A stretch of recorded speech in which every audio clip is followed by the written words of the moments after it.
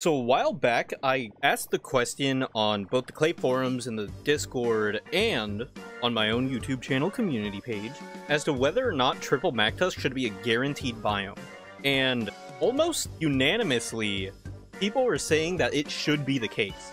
And I kind of want to delve into why triple mactusk should be guaranteed in world generation and Don't Starve Together.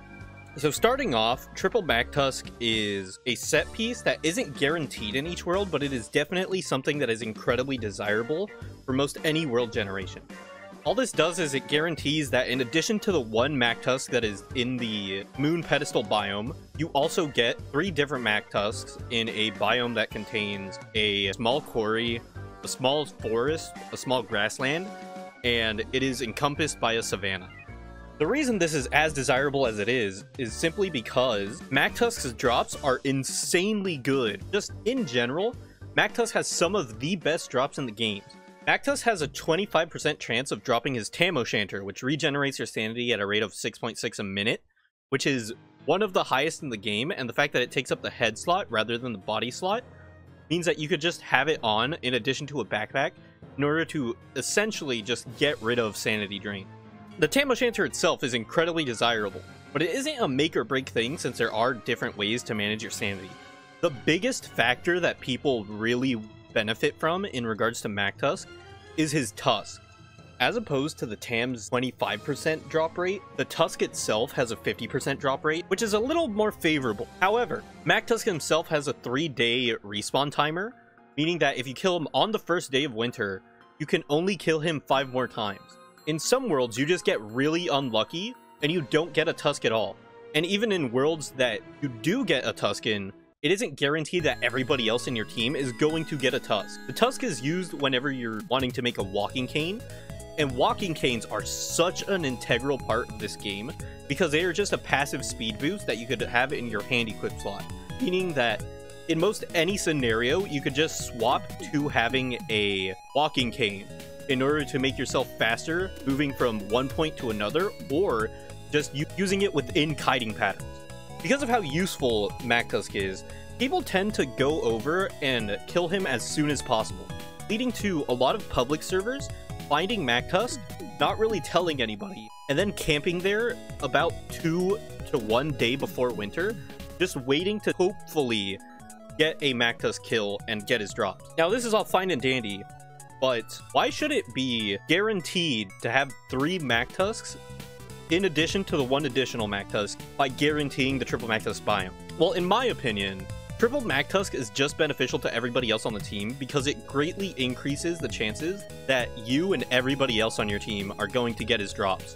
Because of the very nature of this game, people are going to tend to play with friends and with other teammates, so limiting mactusk to a single one and having to argue over who gets what drops and what characters benefit more than others, and just having to compete for all of mactusk's drops in general is very anti-team oriented. I think it is an incredibly annoying process to have to argue with people over whether or not you should get a Tam or whether or not you should get a walking cane. That alone is reason enough in my opinion. But moving beyond that, making such useful items reliant on essentially just RNG for most other people is just a very lame mechanic in my opinion. I'm of the opinion that if you are skilled enough to get something in this game, it shouldn't be up to what is essentially a coin flip to get those things. Now, people have brought up that maybe there should be alternative methods to get mactusk's drops. One of the ideas I saw was a buff in the sunken chest drop rate. Because if you're unfamiliar, the sunken chest itself does have a small % chance of dropping a tusk or a walking cane. I can't remember which one. But the chance is so abysmally low that it just isn't worth looking for a lot of the times, in my opinion. There is a misconception regarding the hostile flare, because people think that it spawns a new mactusk, but that isn't necessarily true. The way the hostile flare works is it has a 50-50 chance of spawning a Deerclops, and it will teleport a mactusk that already exists on the map to you. So if you already killed mactusk and you use a hostile flare within the 3-day waiting period, you just aren't going to get anything from it. because it doesn't create a new mactusk. It just warps the one in the moon pedestal, or to the triple mactusk if you have it in your world, to you. Overall, I think if they did incorporate some method to get more tusks, or maybe even get more tams, it would help a ton. I would say just guaranteeing the triple mactusk set piece biome would remedy most every issue that I see wrong with mactusk as he is currently implemented right now. But that's my opinion. Hopefully people recommend it more, because I do think that it would be nothing but a benefit for the average player. I personally guarantee it in every single one of my world gens right now, but not having to host and just being aware that yes, there is a mactusk in this world, and yes, there are enough mactusk to farm for each person, would put my mind at ease so much that I think it's definitely worth talking about, at least bringing it up. But yeah, let me know what you guys think in the comments, because I am generally interested in what it is that you guys have to say about this. Because, you know, I think that a lot of people are suggesting a lot of changes in the game, as of late, especially.